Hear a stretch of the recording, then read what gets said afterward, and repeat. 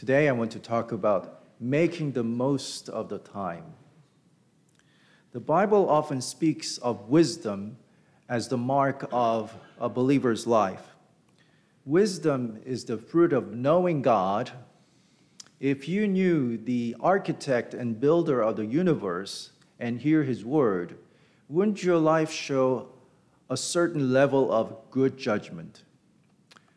Knowing God isn't just about avoiding lying, cheating, stealing.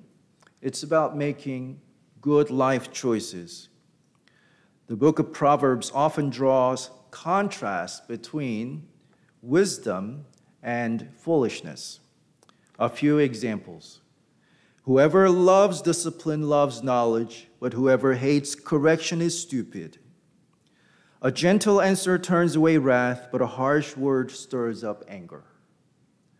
Those who have no sense deride their neighbors, but those who have understanding hold their tongues.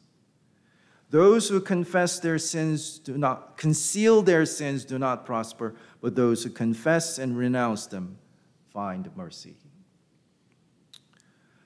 Let's check into Paul's letter to the Ephesians, where we see this tradition of walking in wisdom continue.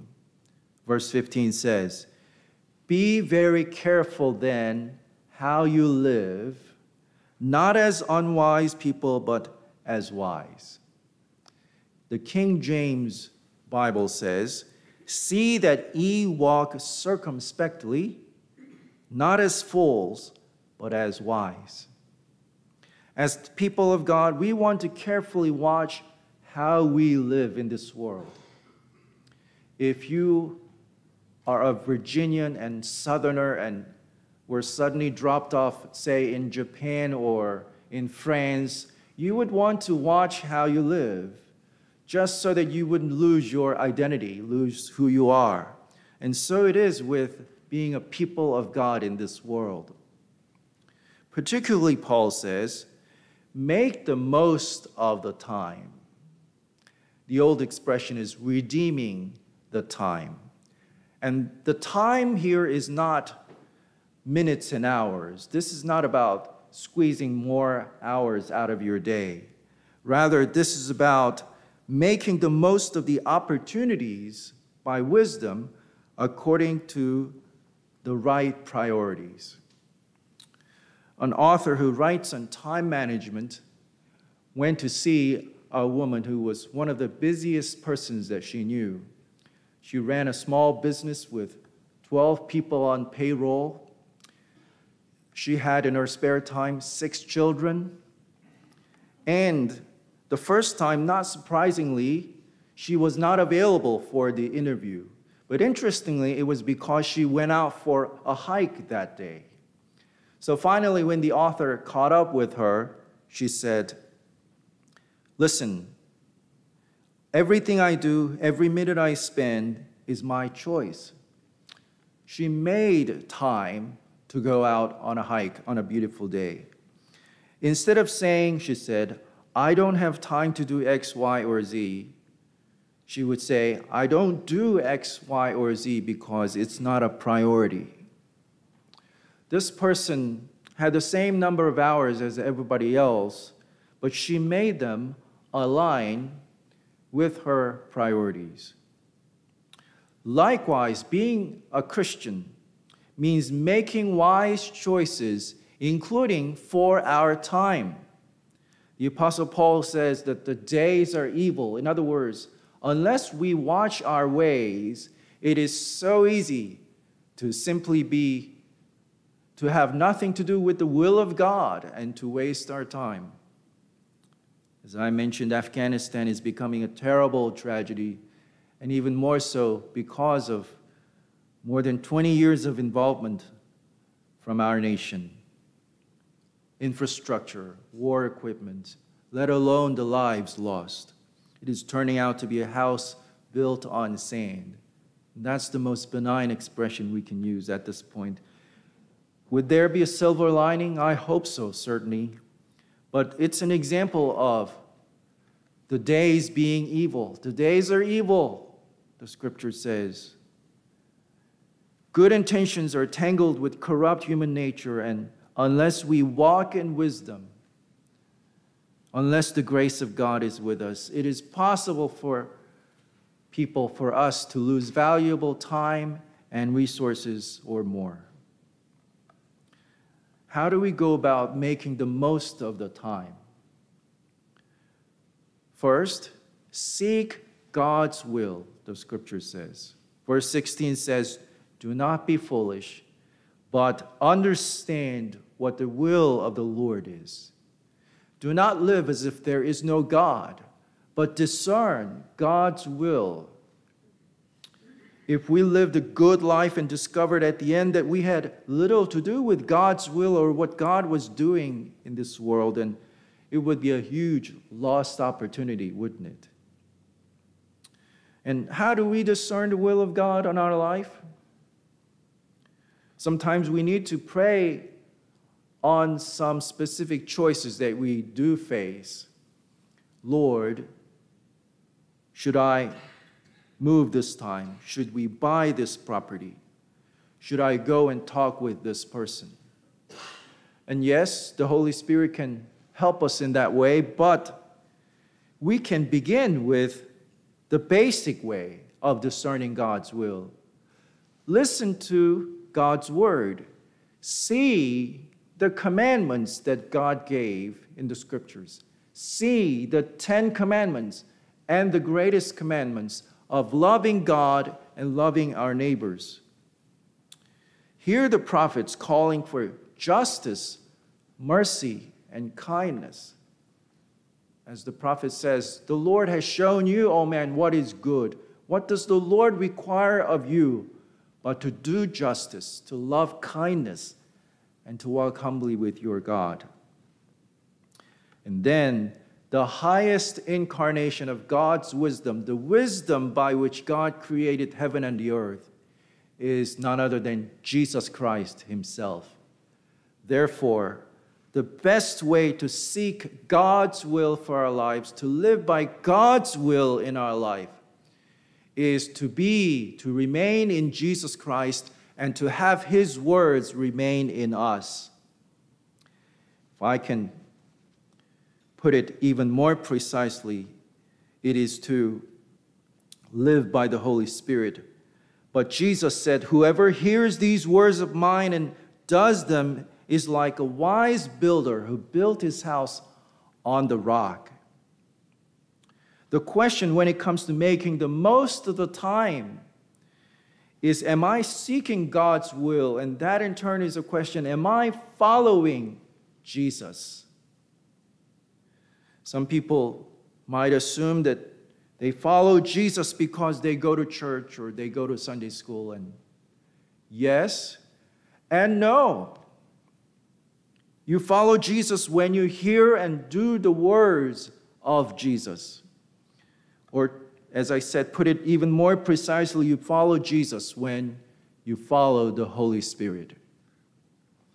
When you establish a relationship with God and submit to his word, and more, you will be able to hear the leading of the Holy Spirit. Spend time in prayer and the Holy Spirit will speak even clearly. Romans 12, 1-2 says, I appeal to you therefore, brothers and sisters, by the mercies of God, to present your bodies as a living sacrifice, holy and acceptable to God, which is your spiritual worship. Do not be conformed to this world, but be transformed by the renewing of your mind, so that you may discern what is the will of God, what is good and acceptable and perfect. We must be in the discipline of discerning the will of God through the Word, through the Scriptures, through prayer. Many people are fixated today with anything but the will of God, and that is how we waste the gift of time. We may be in the valley or in hardship, but if you are in the will of God, then your time will come, just like Joseph, who for many years was enslaved or in prison in Egypt. But God raised him up when the time came. Abraham in the Bible had left his home and his kinsmen according to the word of God, and he eventually settled in Canaan.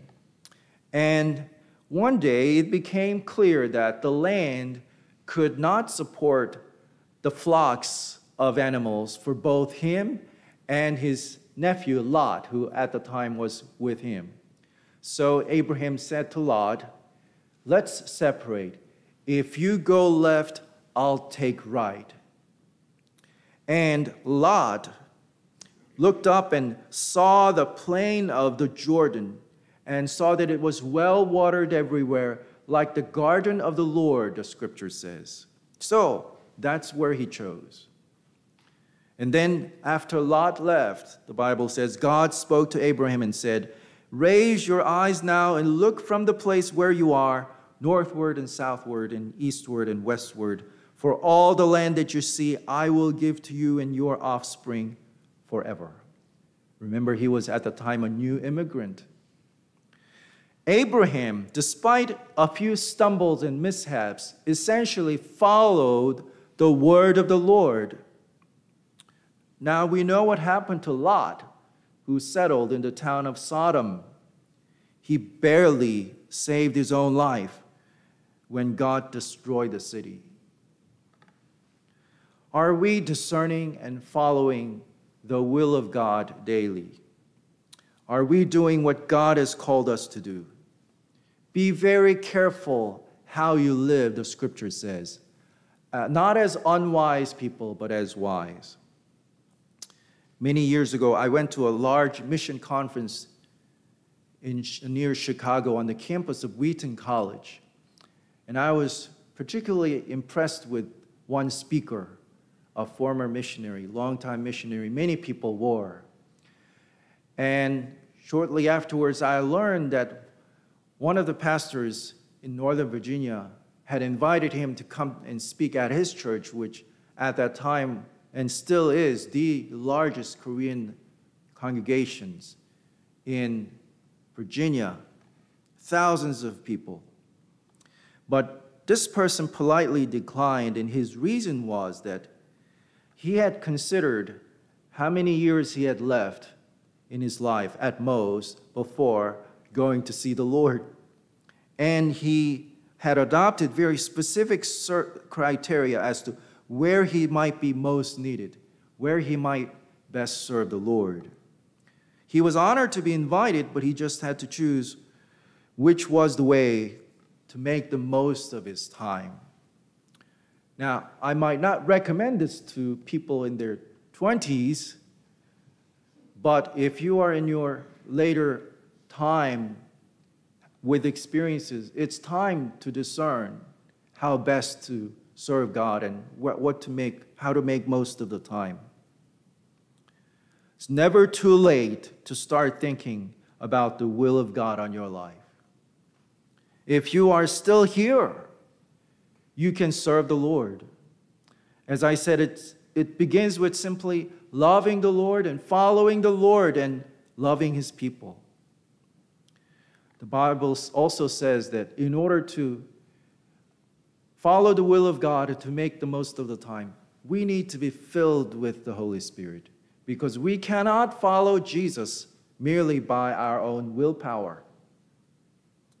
We could not walk with Jesus if we are empty within, or the pleasures of the world should intoxicate us. We could not redeem the time if that's the case. When we have the life of God within through the Holy Spirit, then we can do that which is right. So that is why worship and prayer are so important. They feed and nurture us spiritually.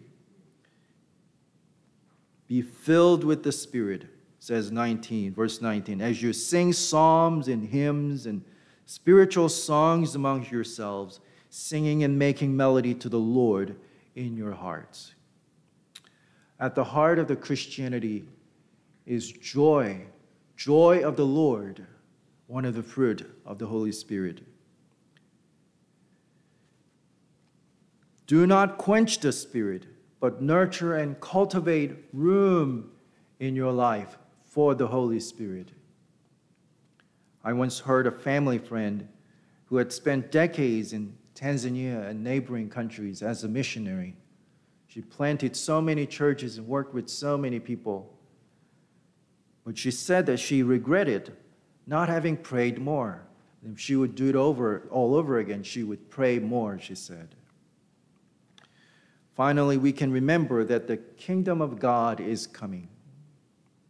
A hallmark of the kingdom of God that Jesus taught is that not only will there be separation of good and evil, but there will be an accounting of what was done in the life that God has given us. Remember the parable of the talents that Jesus gave? A man came back from a long journey and did an accounting with his servants, who each had been entrusted with the master's properties. The one who had been given 2 talents and made 2 more talents were equally praised as the one who had been given 5 talents and 5 more talents. The one who had buried his talent, however, was reprimanded. The truth is that we, as people of God, we have each received what belongs to God. And during this time, we are all working on behalf of Jesus Christ. Some have been given much, others not as much. Much will be required from those who have been given much, the Bible says. Those who are faithful and eager with it will receive praise from the King when the kingdom comes. If we cannot do the work of the kingdom ourselves, for some reason we can support those who are engaged in it. The kingdom of God, what God is doing in this world, is of such urgent and important nature that some people have been called to leave everything behind for the sake of the gospel. As Jesus sends them out, he says in Matthew 10, "Whoever welcomes you welcomes me, and whoever welcomes me welcomes the one who sent me. Whoever welcomes a prophet in the name of a prophet will receive a prophet's reward. Whoever welcomes a righteous person in the name of a righteous person will receive the reward of the righteous. And whoever gives even a cup of cold water to one of these little ones in the name of a disciple, truly I tell you, none of these will lose their reward." Find those who are doing the work of God, support them, pray for them. That's one way your time here on earth will have been well spent. Let's remember today that the people of God are called to walk in wisdom. Walk very carefully. As followers of Christ, we are to make the most of the time, discerning the will of God, nurturing our spiritual life, and being eager to serve the work of Jesus today. May God's Holy Spirit help us do so. Let us pray.